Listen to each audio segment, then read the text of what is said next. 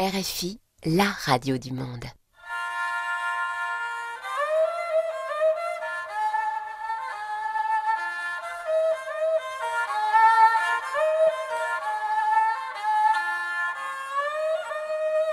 នៅឆ្នាំ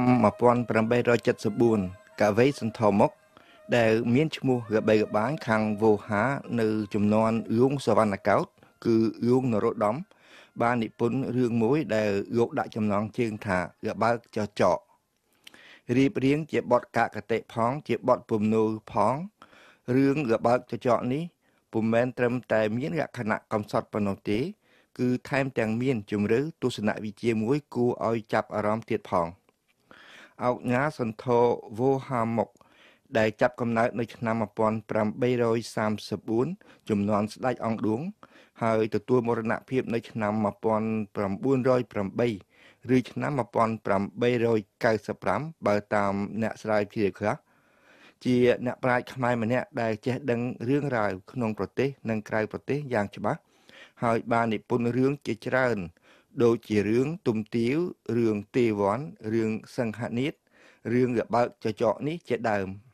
ចំពោះរឿងទុំទាវអ្នកសិក្សាជាច្រើនពុំបានអានស្នាដៃរបស់លោកទេគឺស្គាល់តែស្នាដៃរបស់ព្រះបទុមថេរសោម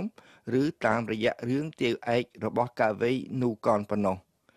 រីឯរបើកចចកដែលខ្ញុំយកមកបរិយាយនៅថ្ងៃអាទិត្យនេះជារឿងដែលសាកល្បងពន្យល់ឲ្យយើងឃើញថា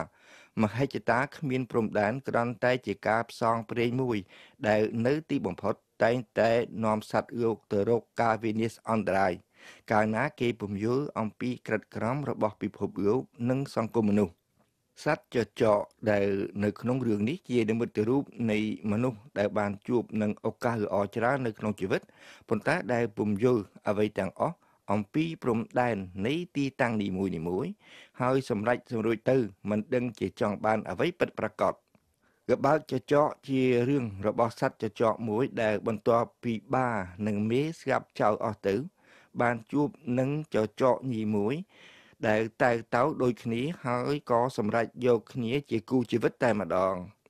ប៉ុន្តែដោយមិនយល់អំពីចៃដន្យដោយល្អនេះចចកឈ្មោះស្រមើស្រមៃចង់คล้ายខ្លួនទៅជាព្រះអាទិត្យដែលមានរស្មីចែងចាំងនៅលើផែនពណ៌សធាទាំងមូលកើបើឮថាចចកយើងប្រាថ្នាដូច្នេះប្រេតយៈក៏ប្រាប់ថាមិនមែនជាការពិបាកទេតែត្រូវផ្ដាច់ជីវិតខ្លួនឯងហើយយកសាច់ឈាមប្រទានជាចំណីដោយយៈបីសាចចចកយើងសម្រេចបោះបង់ប្រពន្ធគឺចចកញីចោលទោះបីជាកំពុងមានផ្ទៃពោះក៏ដោយបានសម្រេចคล้ายខ្លួនទៅជាព្រះសូរិយាហើយចចកកើតចិត្តមិនសប្បាយចិត្តនឹងពពកដែលមកបិទបាំងរស្មីរបស់ខ្លួនជារឿយៗដោយយល់ថាអំណាចព្រះអាទិត្យចាញ់អំណាចរបស់ពពក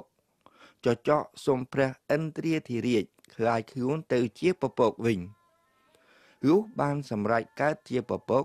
ចចកយើងត្រូវខ្ចៅបក់វាយរសាត់ចេញអស់ជាហេតុធ្វើឲ្យគេតូចចិត្តពុនពេកក្រៃ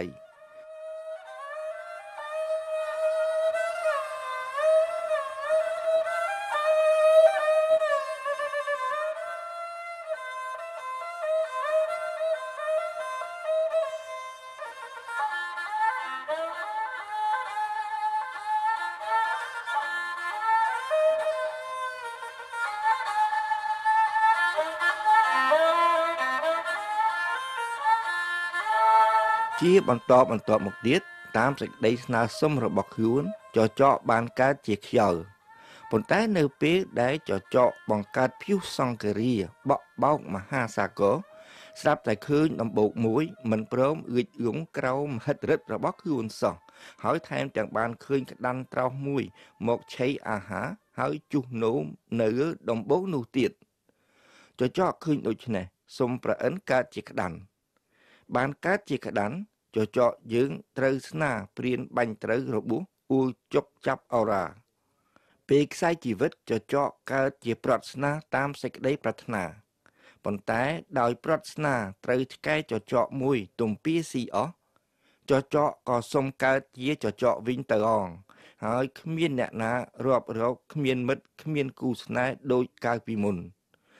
រីឯមេរៀនគឺថានៅក្នុងលោកយើងនេះគ្មានអំណាចណាមួយដែលមិនរណបនឹងក្រិតក្រមពិភពលោកទាំងមូលនោះទេគ្មានធាតុអ្វីមួយដែលមិនរណបនឹងធាតុផ្សេងនោះឡើយស្ដេចដែលមានឫទ្ធិអំណាចទោះបីខ្លាំងយ៉ាងណាក្តីក៏ត្រូវការអ្នកឯទៀតដែរដូចជាប្រជានុរាស្ត្រកសិករអ្នកជំនួញជួញដូរធាតុអាកាសឬគូសត្រូវរបស់ខ្លួនផងក៏អាចថាបានជាពិសេសអ្នកជាទីស្រឡាញ់របស់ខ្លួនតែម្ដងចចកកំប្រោកនៅក្នុងរឿងនេះធ្វើបាបចចកញីឲ្យនៅឯកោតែម្នាក់ឯងដើម្បីคล้ายទៅជាព្រះអាទិត្យប៉ុន្តែបានទៅជាព្រះអាទិត្យទើបដឹងថាអ្វីដែលចែងចាំងលោកយើងនេះគ្រាន់តែជាធាតុមួយក្នុងចំណោមធាតុផ្សេងទៀតតែប៉ុណ្ណោះតួនាទីមានខុសគ្នាដូចជាព្រះអាទិត្យមានតួនាទីបម្រើពិភពលោកដោយពន្លឺរបស់ខ្លួនអញ្ចឹងដែរអ្នកណាក៏ប្រើពន្លឺព្រះសុរិយាដែរបើប្រៀបធៀបមកអំណាចនយោបាយវិញអ្នកមានអំណាចតិចណាស់ដែលយល់ពីតួនាទីពិតប្រាកដរបស់ខ្លួនហើយច្រើនយល់ច្រឡំថាខ្លួនធំជាងគេគ្មានអ្នកណាដល់តាមការពិតគេពុំដឹងថាអ្នកណាត្រួតអ្នកណាផងទេសភាវៈល្អត្រួតសភាវៈអាក្រក់ឬសភាវៈអាក្រក់ត្រួតសភាវៈល្អជួនកាលថ្នាក់ក្រោមត្រួតថ្នាក់លើទៅវិញហើយថ្នាក់លើគ្រាន់តែជាអ្នកបម្រើជាឧបករណ៍របស់ថ្នាក់ក្រោមតែប៉ុណ្ណោះ